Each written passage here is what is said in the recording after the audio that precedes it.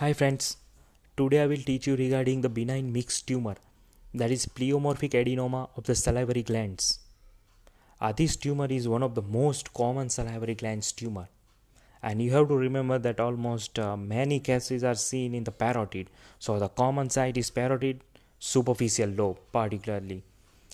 So parotid gland commonly affected. Now we have received the growth in the parotid gland in this way. You can able to see the circumscribed whitish growth. This is the white growth, right? And you can able to appreciate that there is a presence of one glistening area. This area is very glistening. So why it is so? This glistening area in the pleomorphic adenoma is seen due to the cartilaginous metaplasia. Now let's see microscopically.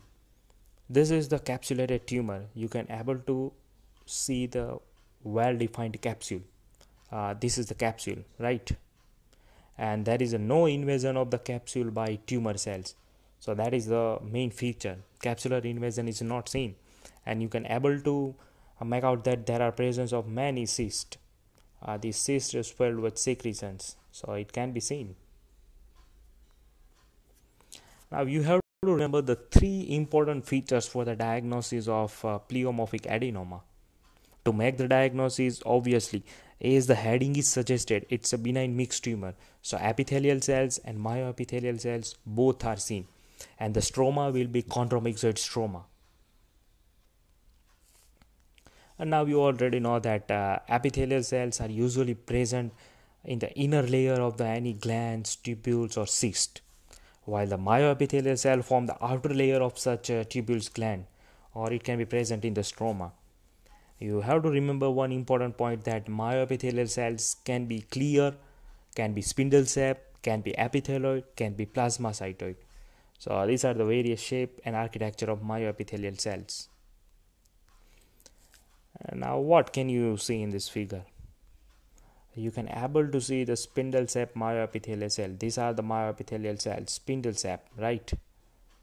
And another important feature is the presence of clear myoepithelial cells, or that is also present. This is the clear myoepithelial cells. So in our case, the clear myoepithelial cell was present. Now remember one important point is that these epithelial cells can be metaplastic. It can show the squamous or mucinous metaplasia. So this was the figure showing the squamous metaplasia. This is the squamous metaplastic focus. So squamous metaplasia is very common. This was another field. You can able to make out the chondromyxoid substance. The cartilage was present. So all these are the cartilage. The chondromyxoid substance can be seen. And now let's inspect the other folds. These are the other areas that was showing squamous metaplasia, and there is presence of many glands. These are the glands. This is the glands showing inner layer lined by epithelial cells, and this is obviously the normal salivary gland. This is the normal salivary glands. So this was the very classical case of classical benign mixed tumor, that is pleomorphic adenoma. It is diagnosed based on three features. Again, I am saying that one is chondromyxoid substance that is seen in this figure. The another one was squamous metaplasia. There is presence of myoepithelial cells, spindle shapes or clear myoepithelial cell, and there is a presence of epithelial cells. The epithelial cells also seen. So these three are the important diagnostic feature. Hope my video will be beneficial to you in making the diagnosis of the pleomorphic adenoma.